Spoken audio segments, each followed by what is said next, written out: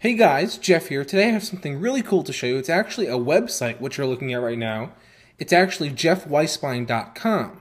But as you can see, it actually looks like a computer terminal, like a real Linux terminal or even on OS 10. It actually looks like that. So let me just show you something really quick. This was actually created by a friend of mine named Sam. He's from the UK. He's actually British. He's a really cool guy. He's a total geek, really into computer programming. He's like a hardcore computer programmer. He's really good. Anyway, he created this site for himself, but then he said I could use it for my own personal site because jeffweissbein.com, it was hosted, it was a WordPress blog, but I never really updated it because I like to focus on Best Techie, it just never got updated. So I thought that this was a cool thing to do with the site since there's really nothing else I use jeffweissbein.com for. So anyway, let me show you something really cool. So this is what it looks like once the page is loaded. But once you actually load the page, and I'm going to refresh the page now. Watch this. It starts typing out line by line, just like in a terminal. Like it's and I'm not pressing anything, guys. This automatically happens. It's really, really cool. It's just a bunch of JavaScript and some HTML and a text file. Now, the reason I'm showing this to you is because I figured a lot of you guys would probably want to do this, or at least try it out for yourself. And the beauty of what Sam did is that he made it open. As long as you give him credit in the source, then you can use it for your own personal site. So check this out. All you have to do is go to my website, jeffweissbein.com, and once you're there, if you right-click and choose View Page Source, it will open up something that looks like this. And see right here at the top, it says copyright to Sam.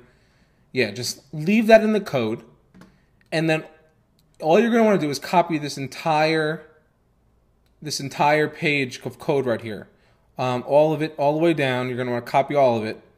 Then once you get that copied, put that in a HTML editor and save it as index.html is fine.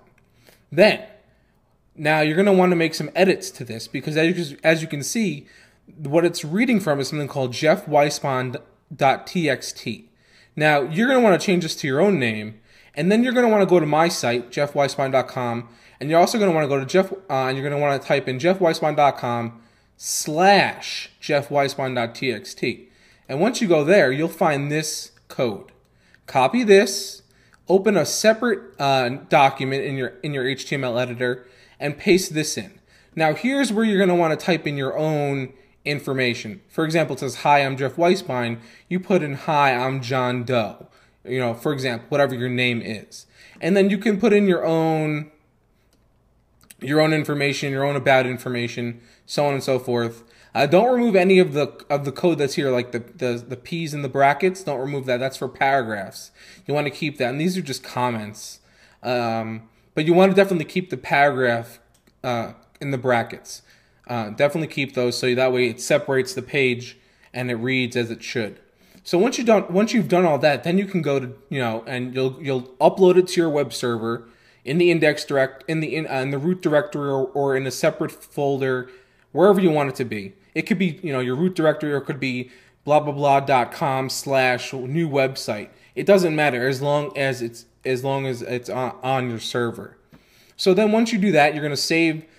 Make sure. Oh, by the way, make sure you do save the TXT file as a TXT file, not an HTML file. Then you're going to upload the TXT file and you're going to upload the HTML file to the web server. Once you do that, you're good to go. And then whenever you load your website, it'll look like this.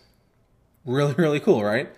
I think this is amazing. Sam's he's an awesome programmer, but as I mentioned, but he's not a great UI designer. He'll be the first to admit that. So the reason he's like, let me do something that I know I can design that doesn't take a lot of work, but it shows how geeky I am, which is what I love about Sam. So he made this terminal looking web page, and I think it's awesome.